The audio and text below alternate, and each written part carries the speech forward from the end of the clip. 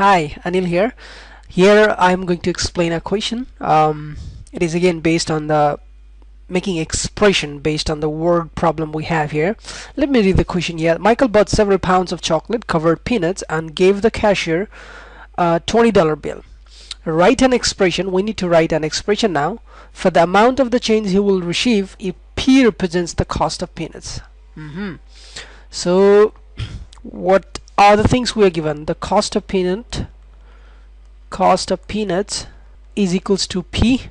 Total amount paid equals to $20, right? Michael paid $20, so he should receive some amount. That's not gonna cost $20 for some peanuts. So how much? That we need to find out. So simply the difference of these two is going to give us the amount what Michael should receive from the cashier, right? So amount cashier will return is what is the amount? Like it's something like, you paid me $10 for the $5 biscuit.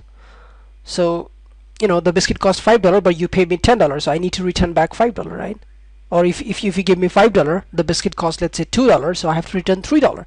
So exactly in the similar way, he paid $20, but the peanut cost P dollar, right? So just we need to subtract, $20 minus P, right? So $20 minus P, that's the amount he should be paid, right? At that time, we'll just multiply by that 12 day. Okay, like in one day, you eat one burger. Okay, every day you're eating one burger.